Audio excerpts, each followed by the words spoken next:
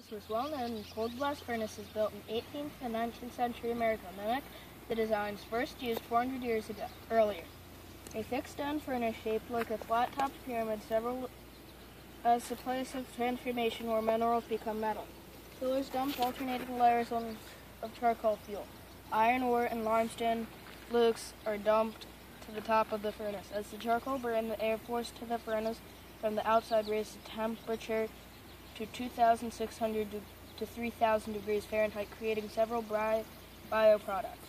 Carbon gases escaped up the furnace stack, and molten iron sank into the bottom.